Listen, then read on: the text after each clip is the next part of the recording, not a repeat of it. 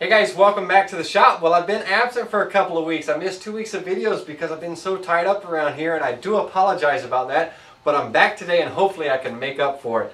I've got a great little project for you. We're going to be making a couple of little lift lid boxes that are just, you know, with all the little details, they're just a great little gift to make for someone. And they're such an easy project to make that you can make not only one, two, or a dozen at a time by simply making all the cuts for all of your pieces while you have your machine set up. And these little boxes are made with spalted pecan, white oak, mahogany. They've got a fitted lid that lifts right off and it stays into place, and I'll show you how to do that. But this is a great little project to do for the weekend. It took me a day to make these two because of filming and everything, but you could really knock out a bunch of them at one time by, like I said, making repeated cuts on all your pieces while you have your settings set on your machines. Alright guys, well that's enough about that. I do apologize about being away. I'm here now, so let's get started. Alright guys, for these little lift lid keepsake boxes, they're real tiny little keepsake boxes. I'm going to use some of the white oak that I have left over from a recent project, shower bench that I just made. I'm going to use some spalted pecan, and I'm going to use a little bit of mahogany, and I'll use the mahogany for kind of like the accent splines for the corners of the box. Let's take a closer look at the wood and then we'll get started into making it. I'm going to be making two keepsake boxes. These little projects like this are something that you can make multiples of at one time, and while you have everything set up on your saws or your machines, you might as well cut all the pieces at once for however many you want to make. For this particular video I'm going to make two of them. And they're going to sort of kind of be the same. They're both going to, the sides are going to be made out of the white oak. The lid is going to be made out of the 3/4 inch spalted pecan that I have. And then the splines I'm going to use the mahogany, like I said. So they'll both be kind of identical, but you can raise your scrap bin, and that's what I did. I pulled these out of the scrap bin. You can raise your scrap bin and you can mix and match and do whatever you want to make some variations on the boxes. But it's a real quick and simple project. So let's take a look at what we're going to use and then get started. So for the sides of the box, like I said, I'm going to use some of this white oak, and I've already planed it down to 3/8 inches thick. That's how thick the sides of our box are going to be, and they're going to be about 2 1/4 inches tall. Should I say 2 1/4 inches high, and then we're going to cut our miters and everything, and I'll give you the dimensions on the length. They're around 3.5 inches. I'm also going to use some of this spalted pecan. It's got a lot of nice color and figure in it, and it's going to be out of a 3/4 inch piece, and I'll show you what we're going to do with the lid for that, because it's just a simple lift lid box. And for the splines, I've already planed down some mahogany to some a little bit more than 1/8 of an inch, about a kerf width of the blade, and we're going to use that for the splines. So let's get set up and let's get started. Okay guys, over here at the table saw, I'm going to use my sled that allows me to cut 45-degree cuts, but you can use your miter gauge on your table saw with your blade tilted to 45 degrees. You can use your miter saw if you'd like. This just happens to be the method I use because I happen to have this sled. Now what I'm going to do is I'm going to be cutting these box sides using a continuous grain method to where the grain is continuous on all 4 sides of the box. And in order to do that, as I cut my piece, I will be flipping my stock over and making cuts, and I'll get closer so you can see what I'm doing. But that way it'll allow all 4 pieces to run in a continuous grain all the way around the box, and it just has a nice little look to it. So let's get closer and let me show you what I'm doing. Alright guys, a quick walkthrough on how I'm going to do this, and I'm going to use a scrap piece as an example. But the first thing I want to do is I want to go ahead and make my first miter cut. From there I'm going to flip the piece, slide it up to my stop block, and make my second cut. And I'm going to continue that for all 4 pieces, and that will allow the grain to run continuously all the way around all 4 sides of the box. So let's get our white oak stock and get started.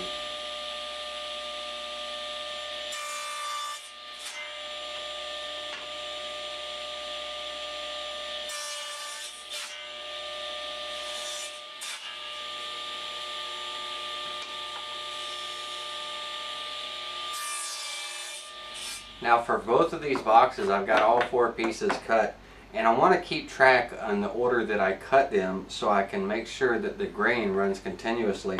So from the top down, I'm just going to number these backwards. So it will be 4, 3, 2, and 1. Same thing over here.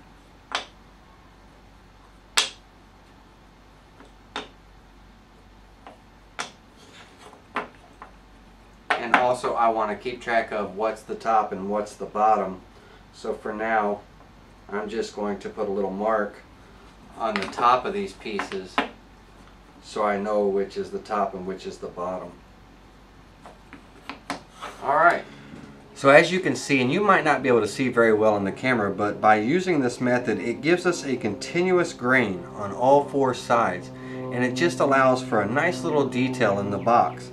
Since these are small boxes, the more little detail that you can give them, the more attractive they are. So now with our cuts and our sides made, we need to go ahead and start working on making the kerf cut for the bottom of our box and get those pieces together so we can go ahead and glue these up and then start working on the lid. Before we move to the next step, let me clarify one thing for you. Each of our side pieces were cut to 3 inches in length. I know I had mentioned to you that they were 2 1/4 inches tall, but each side piece was cut to 3 inches in length. So now over here at the table saw, I've got the fence and blade set up to go ahead and cut the grooves in the bottom of each one of these side pieces that'll accept the bottom panel. And the setup is this. I've got the blade height set up to we're going to be cutting a 3/16 of an inch deep groove. About an 1/8 inch wide, which is pretty close to about the width of a blade kerf. And the fence is set up so that that groove is located a 1/4 inch in from the bottom of each piece. So with everything set up, let's go ahead and make our cuts.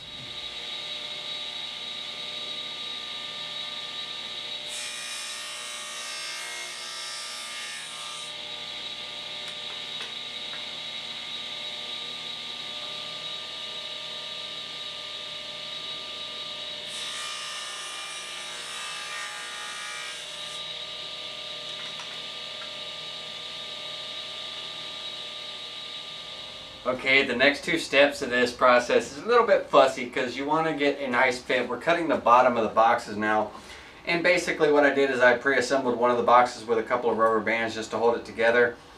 And remember, our little groove in there is 3/16 of an inch deep, so we need to add that measurement in.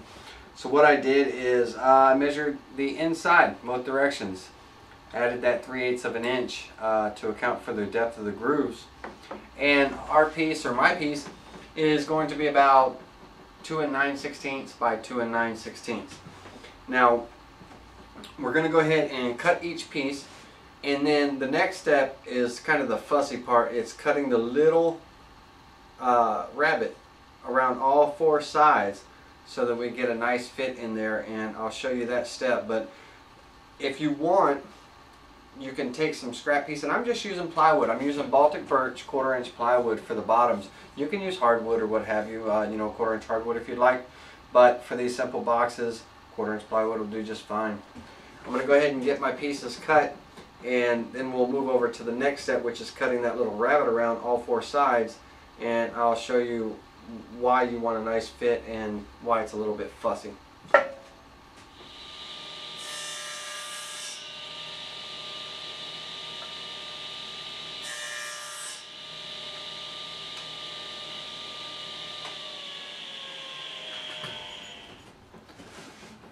Okay, on this blade, I've got the height set up that is about 3/16 of an inch deep, the same depth as the little groove on our side pieces. And what we want to do is cut a very small little rabbet on all 4 sides of our bottom piece, so that way when it fits in, you've got a nice little bottom all the way around. So that's why I said it's a little fussy. We're gonna, you want to make some practice cuts or what have you, get all 4 sides, and you may need to sneak up on the actual size. Like I said, mine is cut right now to 2 9/16 to 2 9/16, this piece here. But once I get my little rabbets cut, and you probably won't be able to see that very well, but once I get those little rabbets cut and get them into this box, if I have to trim anything down, I'm going to go ahead and do that so I know that I have a nice fit all the way around all four sides of this.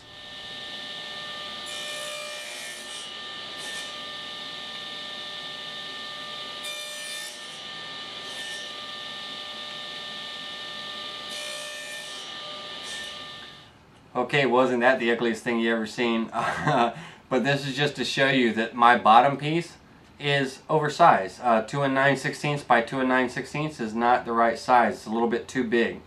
And that's what I said, I'm sneaking up on it. I got all these gaps on my miters. My box won't close up because of this piece being so big. But if you notice, my grooves, I've got a really nice fit on all of my grooves.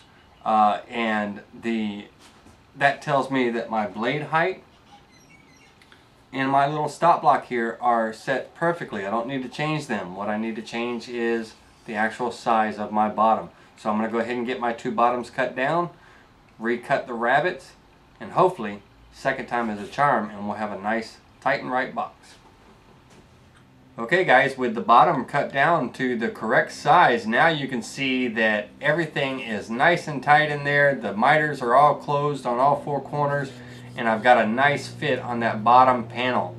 The bottom panel ended up for me being 2 17/32 by 2 17/32. So I only had a little bit I needed to trim off from that 2 9/16 by 2 9/16.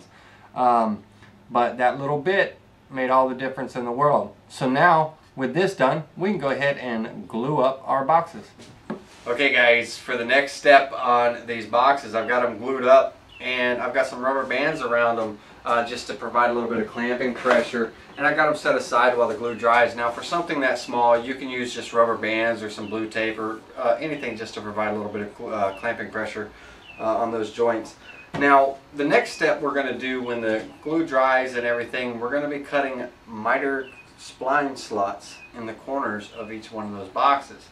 So we're going to make a real quick jig for that, and in order to make this jig, all you need is a piece of scrap plywood. You can use 1/2 inch, 1/4 inch, 3/4 inch. I'm using a piece of 3/4 inch plywood, and I've got it ripped down to 3.5 inches wide. I've got a piece of 2x4 here, scrap 2x4 here, that's about 12 inches long, and I've got my miter gauge on the saw set up at a 45-degree angle, and we're going to just cut a 45-degree in this 2x4 right down the middle.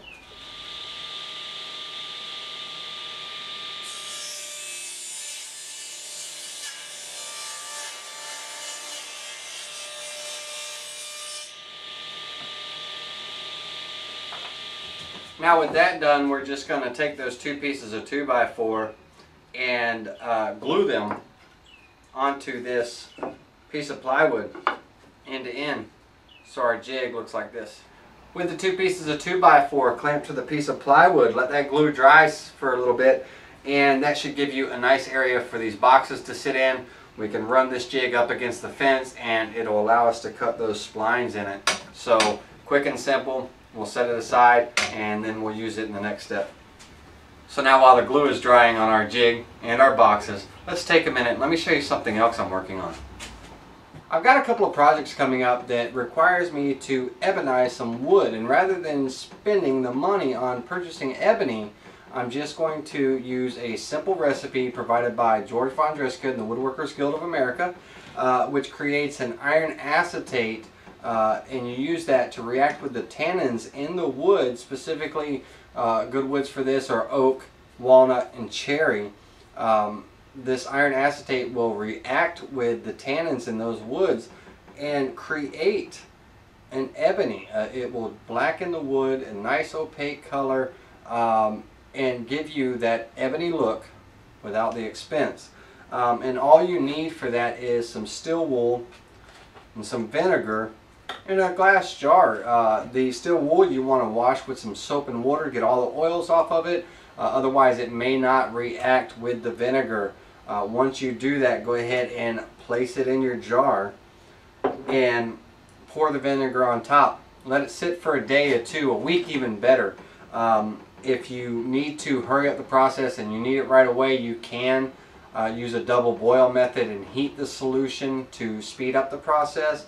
But I think you guys would be beneficial for you to stop by the WWGOA website, check out the recipe under Ebonizing Wood, and I'll leave the link down in the description, as well as you can click this link here and watch a video of George explaining to you this method. It's a great method. It's easy to do. You can create the iron acetate right in your shop, and you can use it to create a beautiful ebonized wood without the expense. Okay guys, with the boxes glued up, we are ready to cut some slots in each corner to accept a couple of splines. Now these splines are not only decorative, but they're going to help reinforce these miter joints. So let's get set up on the table saw using the new jig that we just made. Okay, over here at the table saw, we're going to go ahead and use our little jig that we made earlier to cut these little slots for the splines. Now, from the top of the box, the first spline I want to be about a ½ inch down, and then a ¼ inch from that spline I want to go ahead and put the second one, and I'm not going to cut the second one as deep. So what I've got, like I said, I used a 3/4 inch piece of plywood for my backing, and I've got the 2x4 on here. So from that 3/4 inches, I want to go ahead and zero out my fence with this jig up against it, and I need to account for the thickness of my base. And like I said, I have a 3/4 inch base, so you need to do it for whatever thickness base you use on that piece of plywood. But I left a little piece of plywood sticking out here, so all I have to do is just put it up against the fence, and I know I'm zeroed out basically. And from there I can go ahead and move back to where I want to cut my first slot, which is a ½ inch. And that should be on my fence setting a total of 1 1/4 inches back from the blade. And I've already got a slot pre-cut in mind, so I knew where to set the fence up. Now as far as the blade height, the first blade height for the first cut is going to be about 3/8 of an inch high. Then when we move the fence back for the second cut, we're going to lower the blade by about 1/8 of an inch. With everything set, now I'm going to take my box with the top facing in towards the fence. I'm going to go ahead and set it into place. I'm going to make sure that I hold the box securely as I push it through, because I don't want the box to move at all, because that'll create a wide or uneven slot. You'll end up with a poor looking spline in there. So keep everything nice and firm as you pass it through. So let's go ahead and make the first cuts.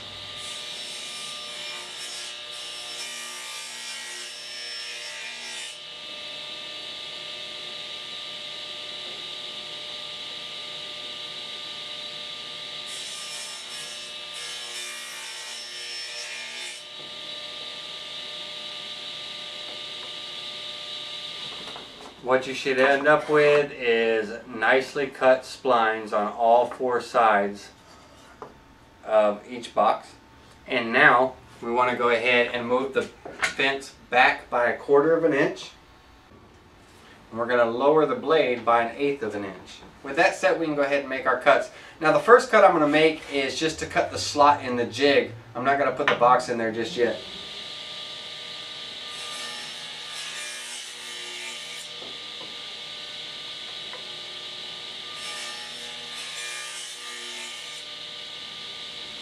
Alright, so now that's going to give us a nice little detail on these splines and everything.